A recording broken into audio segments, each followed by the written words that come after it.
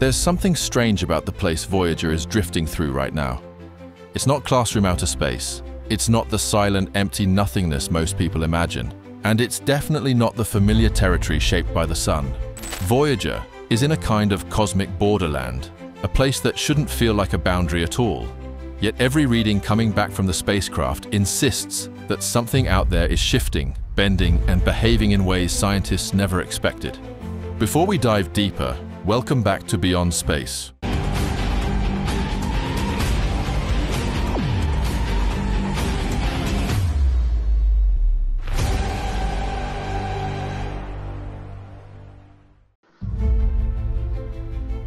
Where we explore the universe one mind-blowing idea at a time. If you enjoy exploring the unknown with us, make sure to like the video, subscribe, and leave a comment. Your support helps this channel reach even more curious minds across the cosmos. What makes this moment even more mysterious is that Voyager itself is almost silent. No cameras, no sweeping panoramas, just faint, steady numbers beamed across a gulf so vast it takes more than a day for those signals to reach us. Numbers coming from instruments older than most people watching this video. And somehow those numbers keep saying, this place shouldn't behave like this. So what exactly is Voyager crossing through? What kind of cosmic frontier bends the rules we thought we understood? And why does this strange region reveal more questions than answers? The journey begins nearly half a century ago. In 1977, NASA launched Voyager 1 and Voyager 2, two spacecraft built for a mission that was never meant to last. They were engineered to visit the giant planets, snap a few once-in-a-lifetime pictures, and then quietly drift into the darkness, outliving their purpose within a decade. But Voyager didn't fade. It kept going. It showed us Jupiter's oceans of storms, the churning volcanoes of Io, Europa's fractured ice, hiding a possible ocean world beneath. Uranus's tilted rings, Neptune's deep blue haze, Triton's cryovolcanic geysers.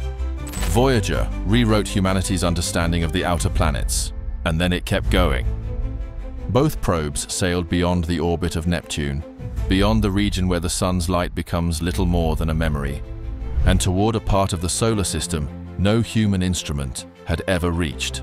Voyager 1 climbed high out of the plane of the planets. Voyager 2 stayed in a lower angled path.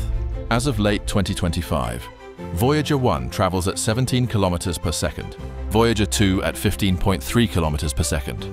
Speeds earned from slingshot maneuvers around the gas giants, speeds powerful enough to fling each spacecraft toward the interstellar void. Today, both probes have crossed beyond the sun's protective bubble. Voyager 1 sits at 169 astronomical units from Earth. Voyager 2 at 139 astronomical units, farther than any human creation has ever traveled. Yet what surrounds them is not the calm, empty darkness people imagine. It is stranger, more dynamic, and far more alive. Most diagrams show the edge of the solar system as a clean circle, the Heliopause, the place where the solar wind stops and interstellar space begins. Reality is nothing like those diagrams. Voyager 1 reached the Heliopause in 2012, and instead of a soft transition, it hit something like a cosmic wall. In a single moment, the flow of solar particles vanished. Galactic cosmic rays surged. The magnetic field abruptly twisted into a new orientation. It was like stepping out of one world and into another instantly.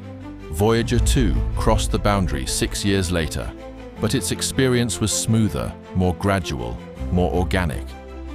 This difference revealed something profoundly important. The Heliopause isn't a stationary bubble. It is a wrinkled, shifting, dented frontier that moves and reshapes itself over billions of kilometers.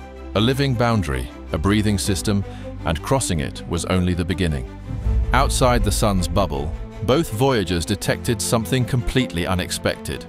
A region of extraordinarily hot plasma, tens of thousands of degrees, but not the kind of heat that burns. The density is too low. Instead, individual particles are racing through space at incredible speeds.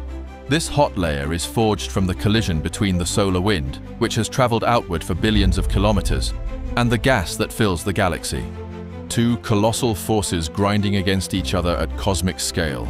The results are wild compression, heating, twisting magnetic fields, shock waves, extreme turbulence where models predicted calm emptiness.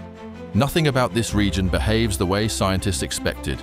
And that pattern continues. Voyager's instruments are simple by modern standards. Magnetic field detectors, plasma wave sensors, cosmic ray counters, no cameras, no fancy imaging, just pure physical measurement.